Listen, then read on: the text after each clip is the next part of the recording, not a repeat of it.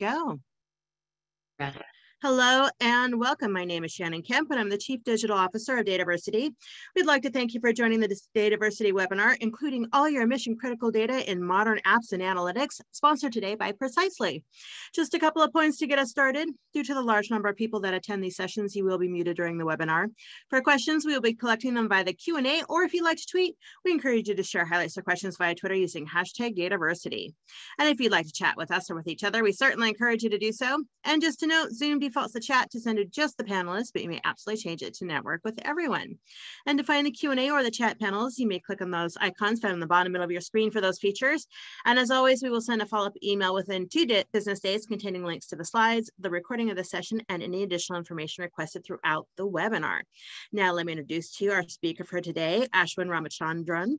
Ashwin is the Senior Director of Product Management for the Precisely Connect product family. In his 7+ years at Precisely, he has enjoyed having a front row seat watching enterprises adopt and react to the progressive waves of technological, I'm all tongue-tied today, change taking hold, from legacy data warehousing to Hadoop to modern cloud data warehousing, machine learning, and AI. He is particularly passionate about identifying opportunities for how Precisely can help customers overcome their pressing business challenges as these waves of technology continue to take hold. And with that, I will give the floor to Ashwin to get today's webinar started. Hello and welcome. Thank you so much, Shannon. Really appreciate the opportunity to present today on this topic. So I guess with that said, let's just jump right into it. So as Shannon mentioned, the subject of today's talk is really ensuring that data for projects, whether that be analytics or building modern applications, include all of an enterprise's mission critical data. The agenda that we've got today is pretty straightforward. I'm going to start out by talking about modernization, the benefits, and then the associated challenges with reaching those goals. I'll then dive into complexities specifically related to what we precisely see as mission critical data assets. And from there, I'll pivot towards talking about some solutions and how Precisely assists our 12,000 plus customers with these, with these solutions to navigate the complexity. And then I'll close out today before we jump into Q&A with a really interesting customer story that I particularly enjoy going through. So with that, let's start talking about the main topic, right? What are some of the benefits of modern analytics platforms? I'm not going to be the first to say any of these items, right? But my goal here is to really summarize a lot of the key things we see our customers looking to get out of modern data platforms, modern analytics platforms, et cetera. When you take a look at modern analytics platforms or data platforms built on top of hyperscalers like AWS, Azure, Google Cloud, et cetera, clearly they offer an ability to kind of get visibility into all of an organization's data, right? So you can kind of get a consistent view of your data that's accurate and solves for a complex multi-platform data environment, right? With that said, you now have the opportunity to enable competitive differentiation, right? Through the variety of services that may exist on these different platforms, you can maybe build a more real-time application that's built on data that comes from across the business and not just an individual silo. Another key benefit we see our customers continue to leverage is an opportunity to optimize their existing spend. Right, in 9 out of 10 cases, there is a cost savings to be realized by moving from a static, say, warehouse on premises in your data center that's allocated for the maximum capacity that you hit one day out of a month, right? And instead move towards paying exactly for what you use and doing that at a much more cost-effective price per bit, as it were, right? You can handle petabyte scale workloads at a much better cost economics. The other thing that I would really point to here is, modern platforms definitely allow organizations to leverage market available skills, right? The IT world has a ton of data hubs that are either homegrown, built by specific consultants, and organizations may not actually have all the skills they need to manage those environments and modernize them and push them forward. So what I would say is, with a modern analytics platform built in the cloud, you can not only support kind of the existing workloads that you've already had with in-house market available skills, but you can also drive some new initiatives around data governance from a unified set of tools. And then I think lastly, really, because we are consolidating silos, you really do have an opportunity to achieve insight at any scale. Right? You're no longer limited to just what you can manage and within your own environment. There's a bunch of tools in the tool set to allow you to do that. Now, all right, we've talked about modern analytics platforms. Makes sense. Like I said, I don't think anything I've said up till now is what you haven't probably heard before. But let's talk a little bit about mission critical systems, because this is really the core of the talk here, right? When we take a look at mission critical systems, how would you define them? Well, the way that we look at it precisely is as follows. Mission critical systems, as I see it, are systems that are deeply entrenched in the history of the business. What that means is they may have been around for 10 years, they may have been around for 30 years, they may have been around for 50 years. We actually see, given our history, we've got a big footprint within mainframe shops, and those systems have been around 50 plus years. They continue to run core business operations that directly impact revenue. So modernizing one of these systems, or actually working with the data in those systems, needs to be done in such a way that you don't negatively impact your ongoing operations. Typically, these are high visibility systems that have tight security restrictions in place. So there's a very strong governance model around who is allowed to touch data in those systems. How, in what way are they allowed to do that? But I think most importantly, if you add all these pieces up, a key thing to keep in mind is these systems actually contain really, really rich data assets, and those assets are constantly changing. They are not static, and they continue to be updated. Transactions continue to run through these systems. And so it's really, really important to actually make heads or tails of the data within them. Oftentimes and I think we've used this terminology precisely before in the past, but we often have used the term legacy systems, right? And I think legacy systems kind of slot into what I would define as mission critical here. And really, when you say legacy, I think a short answer for that is it's legacy because it works. It's got demonstrable value to the business, and it's it's going to continue to be a cornerstone of the IT landscape for that organization. So, all right, if these are mission critical systems, let's dive into one specific set, and this one is really around the mainframe. The mainframe is not a shrinking market. In fact, it is a growing market. Mainframe market's growing at 2.5%, which most people, when we talk to them, they generally think either the mainframe is gone or it's going to go away on some time-bound horizon. But in the interim, the mainframe market is continuing to grow. We see a little bit of, if you look at our customer base, we've got really two buckets of customers, I would say, at the very high level, who have mainframe. Bucket number one is, hey, I've got my mainframe. We've got a plan to retire it. And to do that, I need to first start, migrating data off of it. And then, that may be a 5-year project, a 10-year project, whatever it looks like. And then bucket number two is, hey, I've got a mainframe, and that thing is not going away, or at least there's no time-bound horizon upon which it's going to go away. So instead, what I really need is the ability to leverage the data that's generated by that platform more intelligently. So that's what I should be, that's what I would say here. If you look at kind of what we see in the market with our customers. In fact, a BMC report said back in 2019, mainframe transaction volumes grew 50% year over year, right? So this is not just a growing market, but the fact that transaction volumes are actually going up is indicative of the fact that, hey, there's more data getting generated on these platforms than they have in the past. And it's imperative that organizations are set up to deal with the data from those platforms and work with it. All right, so let's keep going here.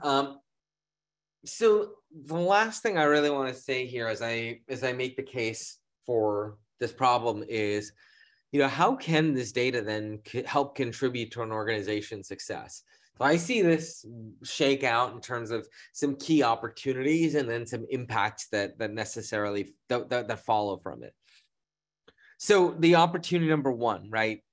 That second group of customers I spoke about, mission critical systems are generating data and those systems are not necessarily going away.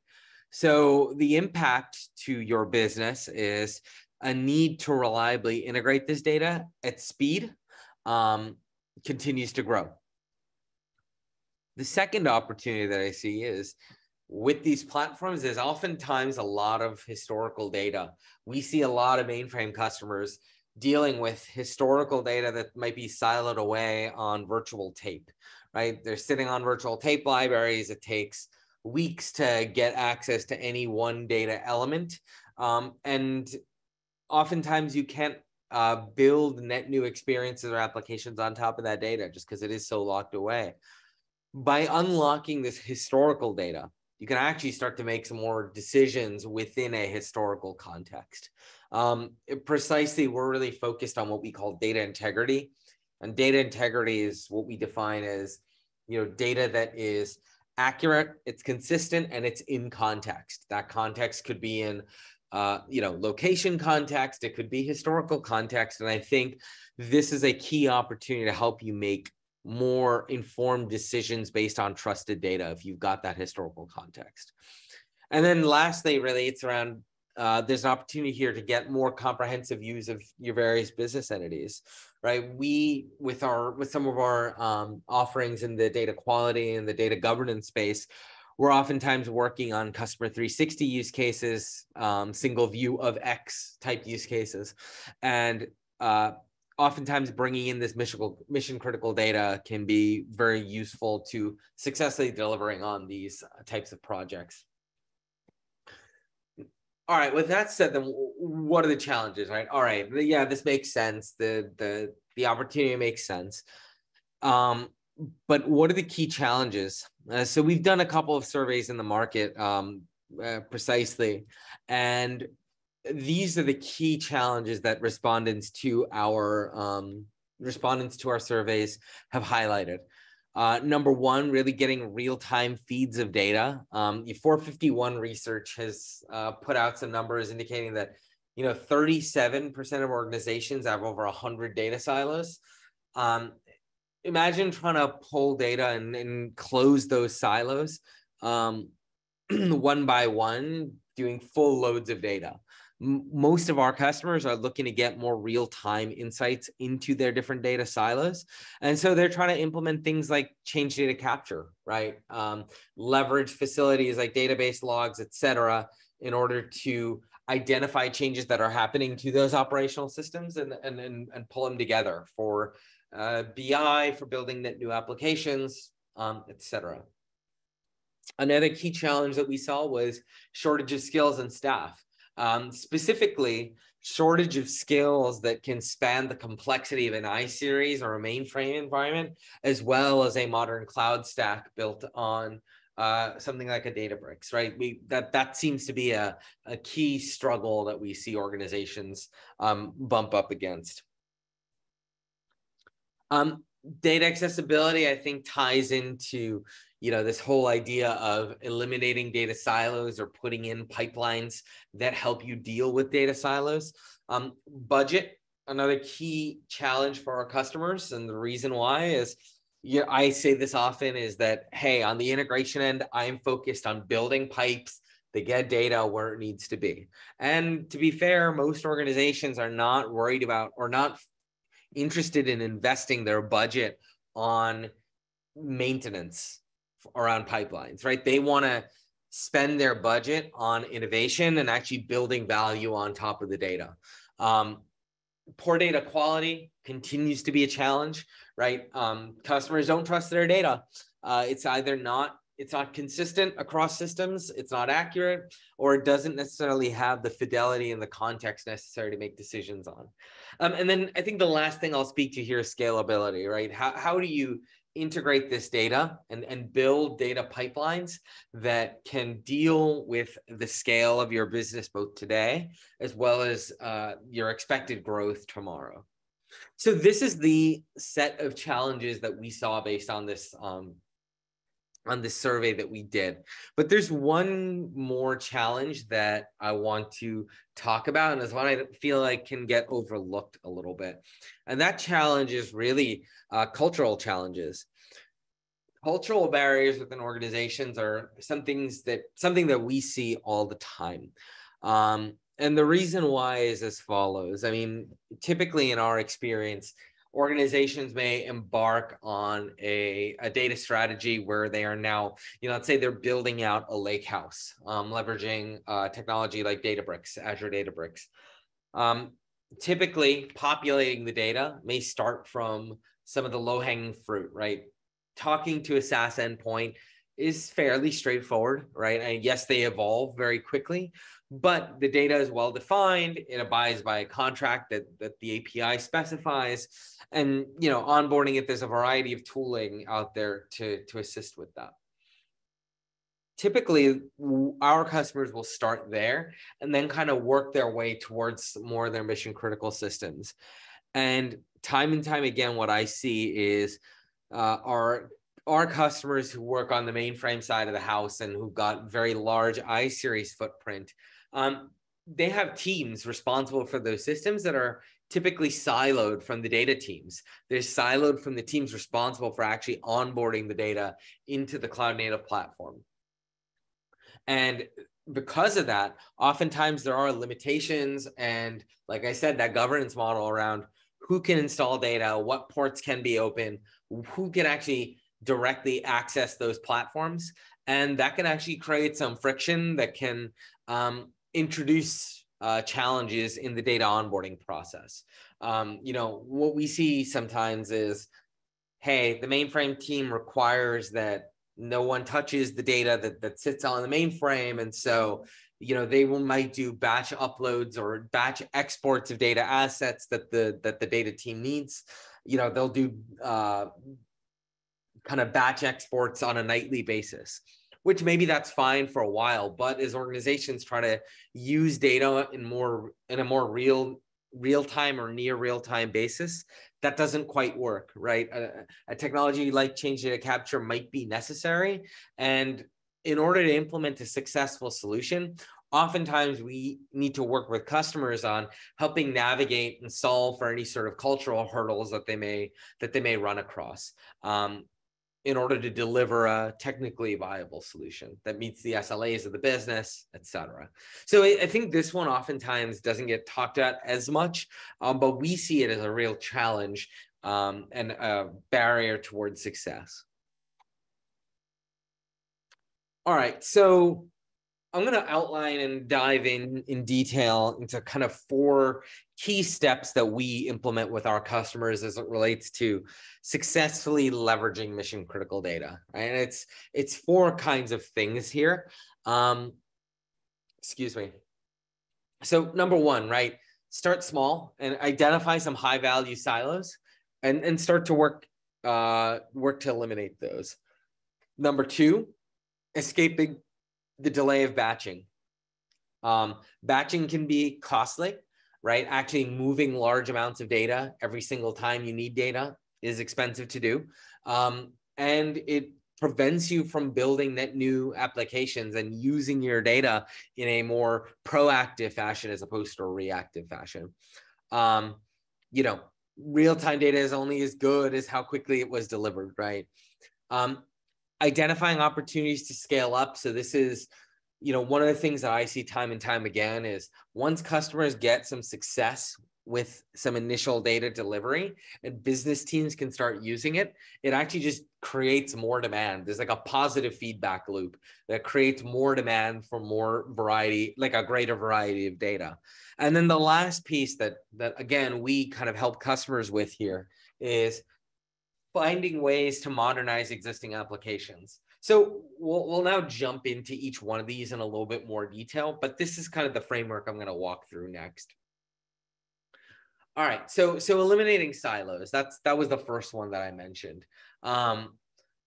Key things that we help our customers with when it comes to eliminating silos, right? Try to leverage standard connectivity protocols wherever possible. Seems like a no-brainer, but oftentimes with these mission critical systems, that can be more difficult than you might expect. I mentioned the example before of, more of a manual process where team A does kind of a periodic dump of data from systems that the data team actually requires. Well, typically how we deal with that is we try to leverage whatever standard connectivity protocol may exist, be it, JDBC for some sort of database, SFTP for remote file system, or when it comes to the mainframe specifically, FTPS, because SFTP is not fully implemented for the ZOS subsystem and doesn't kind of have all the knobs that you need, or even Connect Direct. That's the old NDM product. We try to leverage those standard connectivity protocols wherever possible, given they're well understood, can be governed, etc. Another key thing, leveraging existing metadata can be kind of difficult, especially as it relates to the mainframe. Copybooks are great. They provide really, really good metadata. But, oftentimes the problem with that is, mainframe data doesn't necessarily tightly map to what a copybook may look like. You may have a numeric field defined in the copybook, but in reality, when you look at the VSAM data set under the covers, the data itself does not quite match up with the numeric data type that the copybook is telling you. So while leveraging existing metadata is hugely useful and prevents you from having to reinvent the wheel when it comes to data interpretation, and it also promotes reusability, keep in mind that oftentimes you may need more data quality in there to help deal with data that may stick out, right? Ensuring encryption of data in flight at every point in the journey, again, kind of table stakes with these cloud use cases, but again, important. And I think lastly, we see our most successful customers have a flexibility when it comes to how they're delivering their data, right? Several of them may just do a one-way type replication from source to target. Others may broadcast where they want to have one feed of data going into their warehouse and then another feed kind of going straight into some sort of streaming bus for more real-time applications. Some may use a combination, but again, we oftentimes will work with our customers very closely in terms of figuring out, hey, for your use case and the outcomes you're targeting, what is the best data delivery topology or combination of topologies to leverage? And the next thing I would say is replicating data at the speed of business. If you're building a net new application that is looking to improve customer experience, real-time data or near real-time data delivery is becoming, is important. One of the things that I see working with our customers is a lot of them are starting to treat data availability the way that our HA customers kind of treat infrastructure availability, right? I've got customers that, say 500 milliseconds between event on my operational system and delivery within my target system is too much, right? So definitely seeing more of an increase and more pressure on data delivery speed. So key things to leverage here. Log-based change data capture techniques, very, very useful, right? They help us identify transactions as they commit or as they occur.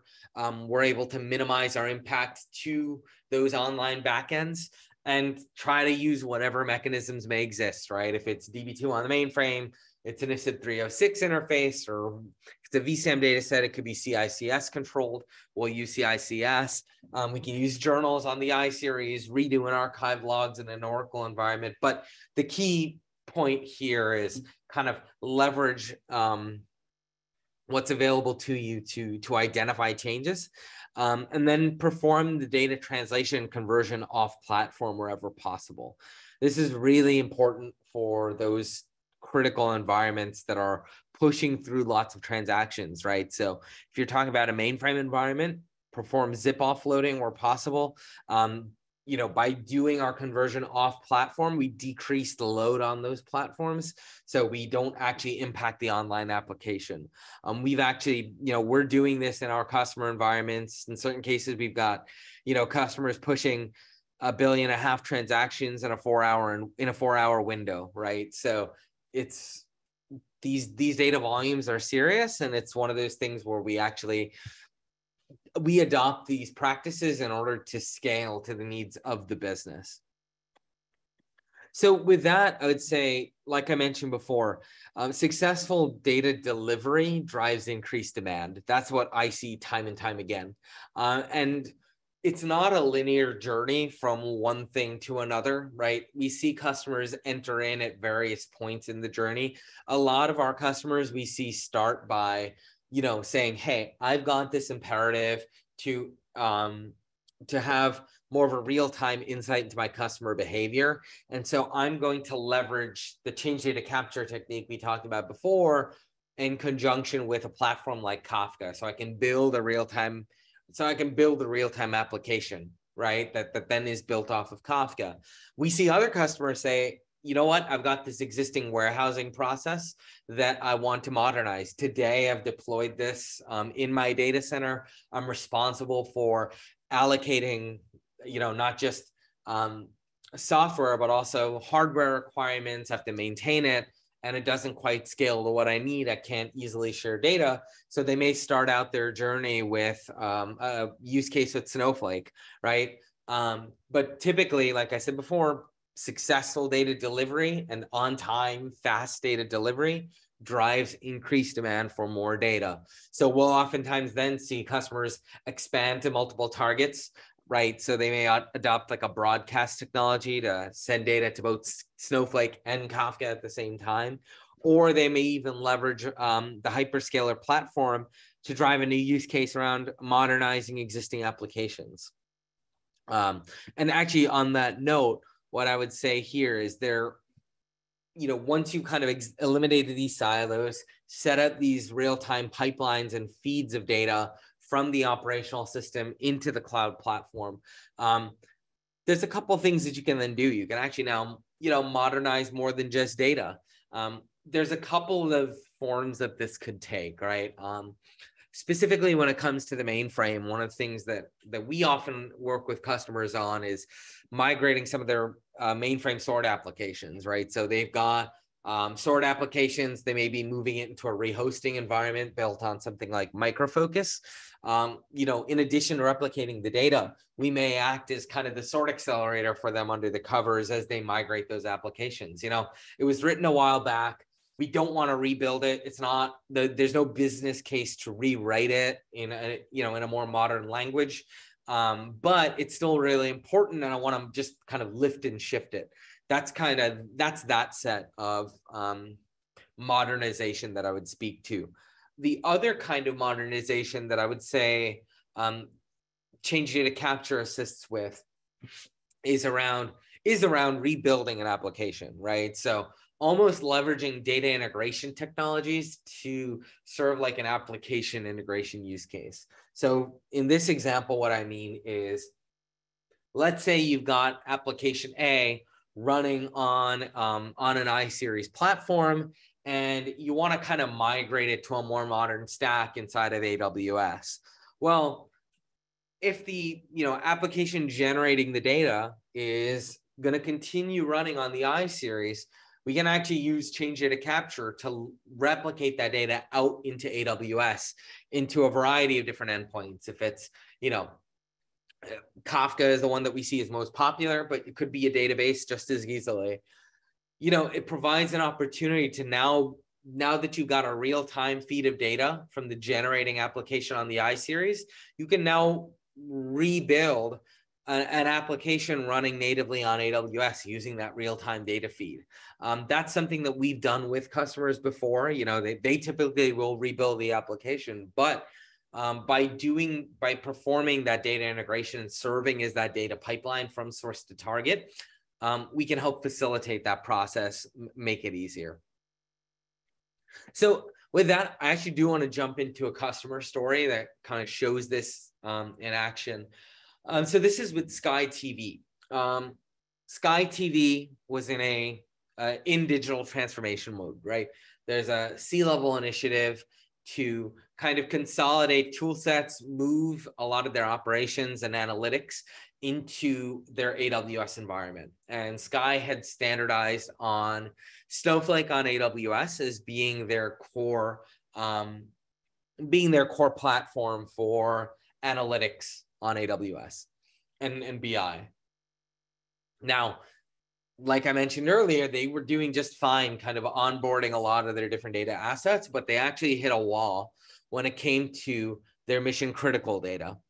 Now, their mission critical data consisted of, business critical assets such as their billing application, subscriber management, chart of accounts, all of that runs on their IBMI. And each one of those had their own file structure. So actually building some sort of ETL process was not going to work for them. They actually had an old legacy ETL process that they built for themselves. It was bespoke, but it was inflexible, right? It took 4 to 10 hours to run each job, was prone to network issues if there are outages. This is going to become a worse problem when they're trying to go from ground to cloud, right? So it was just not feasible to kind of take this and reorient it towards a more cloud native model built on Snowflake. So what they really wanted was they wanted something that would feed data into Snowflake more automated without having to impact IT, really allow IT to focus more on kind of high value contributions to the business. And so they actually leveraged precisely our Connect solution in conjunction with Snowflake to do this. So essentially they deployed Connect, leveraged our change data capture technology on the iSeries to actually identify changes that were happening on that operational platform. And then we replicated that out to Snowflake on AWS. What this ultimately allows for them to do is now share with sales a more current view of subscriber behavior, right? They're no longer delayed by 4 to 10 hours for these ETL processes to run if they even ran successfully. The data delivery is more automated. It's more near real time. And IT is actually freed up now. They're no longer stuck kind of building and maintaining some of these slow running batch ETL processes, right? They're no longer rebuilding stuff. They can onboard new data assets in, minutes to hours instead of writing new code. And they're no longer tied to batch windows. That 4 to 10 hours now occurs transaction by transaction, leveraging Connect, right? So they can deliver data now in minutes. And now they can start doing some more innovation on top of Snowflake, building new applications, leaving the IBMI backends running unchanged. So the IBMI still runs their business. All those business critical systems continue to run there. And the data is served to Snowflake and can be opened up to a variety of different lines of business, not just sales. So that silo is broken down. It's driving a need for more data from their IT teams, and they're able to deliver on this digital transformation initiative. So I think the key takeaways I would stress here, I really do see these mission critical data assets as being critical to helping organizations fulfill the promises of digital modernization. It's great to be able to onboard data from, kind of modern data sources. And it's a great way to start proving out value. But I don't think the promise is fulfilled until you've solved for the complexity and the variety and the velocity of all your different data within the enterprise. I don't think that promise gets fulfilled until you've tackled this last leg of the journey. I think the other thing I would stress here as a takeaway is the challenges that we see organizations face time and time again, yes, they are technical, but there are also organizational challenges that need to be solved for. Number three, I would say, prove out and get some early wins. Like I said, successful data delivery just drives demand for more data. And typically we're seeing our most successful customers have moved to near real-time data delivery wherever possible. And then I think the last piece here, right, is, once you've unlocked that data, there's an opportunity to intelligently modernize your applications, be it kind of doing a lift and shift with like a mainframe sort card rehosting type application, or, rebuilding something that may be more strategic that you want to surface. Right. There are a bunch of different opportunities. And, we at Precisely would love to chat with you about opportunities to do that, best practices that we've seen work at other customers and more. We do work with, 99 of the Fortune 100, and we've got over 12,000 customers globally. So we've definitely seen a lot of different patterns play out over the years. And we'd love to chat with you on that. So with that, let me turn it over to questions. I think, Shen, you may be monitoring yeah. the thing as well. Yeah, if you have questions for Ashwin, please feel free to submit them in the Q&A portion of your screen. And just a reminder, just answer the most commonly asked questions. Just a reminder, I will send a follow-up email by end of day Thursday with links to the slides and links to the recording. So diving in here, Ashwin, what were the sources for the growth trends data that you showed? Yeah, so we got some of the data from a couple of BNC reports. The skills information was through a survey that Precisely conducted, and then some of the market projections, I believe. I have to double check that. I believe it was through Markets and Markets, but I can double check that. And I'll give everyone just a moment here to submit any additional questions that they have. So Ashwin, in this perspective, what's the biggest aha moment that your customers find when they install Precisely to solve these problems? That's a good question. I think the biggest aha moment for our customers is, I think how data integration can be an enabler, right? So I think I talked about how, data delivery can drive more demand, right? Or, success begets success, the positive feedback loop. But I think it's interesting how quickly we'll see customers identify new use cases because, they've successfully onboarded this really complex data asset. They're now doing it at scale, and seeing them kind of identify new use cases is probably the most interesting thing once they've deployed us, right? And that could be a new use case in the integration space that involves Precisely. That could be a new use case that's completely unrelated to Precisely, but it's something new they can do with the data. Or it could also be kind of a third category where they actually identify a deficiency in their existing kind of data management, in their kind of data management architecture, where they may realize, we don't quite have the observability into our data that we thought we did. We may, need to more closely may need to more closely monitor kind of our data, the quality of it, and figure out how we take corrective action on it. So there are other kind of data integrity challenges that come up that I've seen time and time again after they've successfully deployed us, right? So it's pretty interesting, the kind of mix of reactions we'll typically see. That's amazing. Again, I want to give everyone a little opportunity to submit any questions in the Q&A portion. Anything you want to add, Ashwin? Anything that you felt that you didn't dive into enough, or that commonly comes up?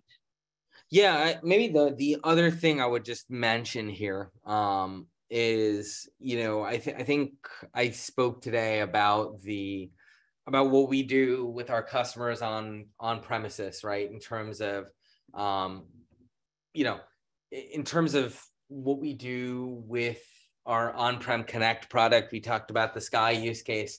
One of the trends that we're seeing increasingly with our customer base is, as they're moving their warehousing to SaaS offerings, as they're moving a lot of their different, as they're working with kind of a lot of different data, they also want to start moving their integration to more of a SaaS type deployment model. And so that's kind of where our data integrity suite is coming in. So if you've been following Precisely or you've heard of us, you may have heard about our data integrity suite. And really what it is, it's a set of interoperable modules that help customers deliver on key data integrity initiatives. And so we've actually taken this core integration capability and brought it into our data integrity suite. So, whether you want to deploy these capabilities as, software in your environment, or whether you want to use our data integrity suite, we can actually help you solve these processes. We can help you solve these processes, in a very holistic fashion based on the needs of your business. We leverage a hybrid architecture so you can kind of maintain ownership of your data as it's moved around. But it's one of those exciting growth areas for us. So it is another thing I just would want to call attention to as well. Perfect. And we do have some questions coming in now. So Ashwin, with respect to cybersecurity, thoughts on risks that may or can be overlooked? It's a good question. I think I see this one increasingly coming up with our public cloud use cases. So we've got, a good number of customers who today are, like I said, building a net new application in AWS, for example, based on data that's coming from their mainframe backends in their data center. And increasingly what they're trying to do is they're trying to put together an extra layer of security, specifically around application level encryption, right? So the data in flight on the wire, it's encrypted while we, replicate it out. But once it lands, they want to be able to protect PII data. So that way, even if someone were inspecting that data, say within Kafka, only those authorized to work with that data could actually decrypt it, detokenize it, et cetera. So that's one of those areas that I do see. We see customers dealing with that today. We're working on some solutions that Precisely and putting some thinking around how we can help customers with that kind of application level encryption while maintaining the performance that we're known for. But that's one area that I think is important to keep in mind, right?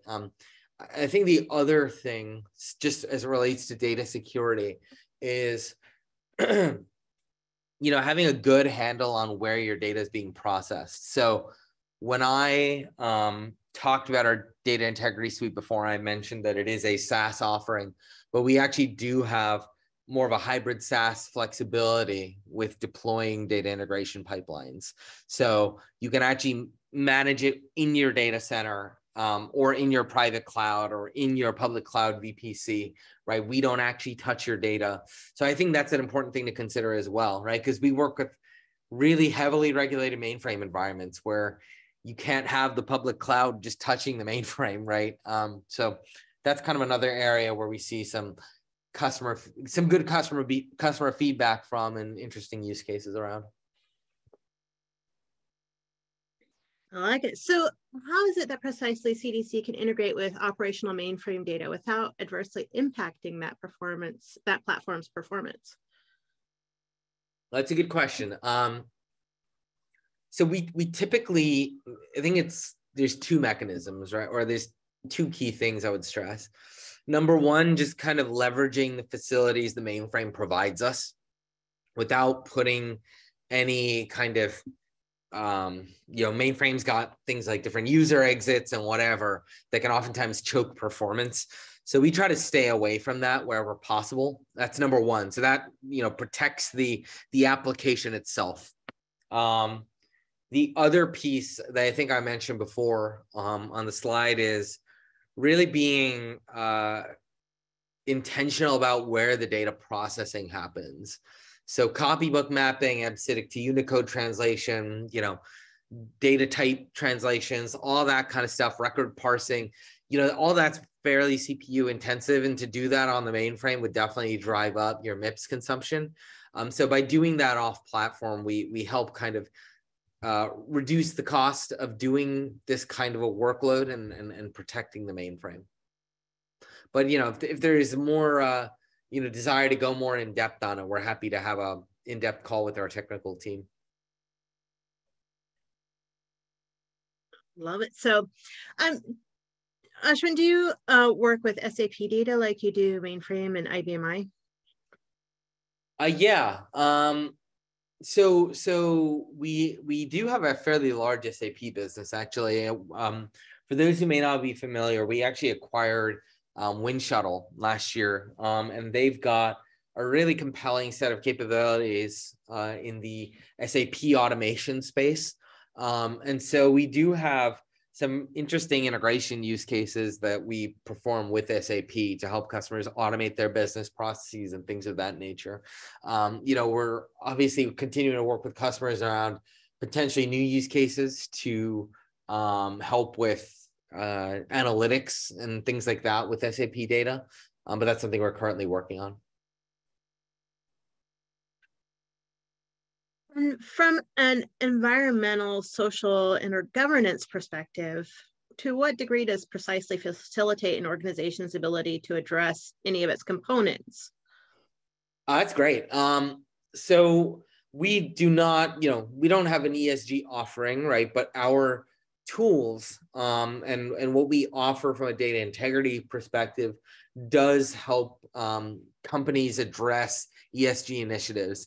I would say specifically as it relates to some of our data. So we Precisely has a fairly large data business where we can help provide third-party data around around a variety of different things, be it dynamic weather, demographics, and a whole host of things. Kind of, we acquired a business called Place IQ that works kind of in the, I believe, in the marketing space. So I would say definitely the auxiliary third-party data that we offer can be put towards these kind of ESG initiatives. And we do have a couple of, field teams who work with our customers on helping facilitate these kinds of initiatives. But I would say our core technology is not an ESG technology. We help support those initiatives through the data integrity messaging, essentially. It's a good question. Yes, indeed. We have done quite a few webinars with Precisely on governance and the capabilities of data governance within the tool. Yep. Very nice. Well, that's currently all the questions that we have right now. Anything you want to wrap up with, Ashwin, before I give some people some time back? Yeah, I think that's all I had. I mean, really hope this session was useful to you all, and I appreciate the time and the opportunity to speak with you today. Please feel free to reach out to us if you have any challenges or needs in the data integrity space around integration, data governance, data enrichment, LI, data quality, and observability. We're happy to help.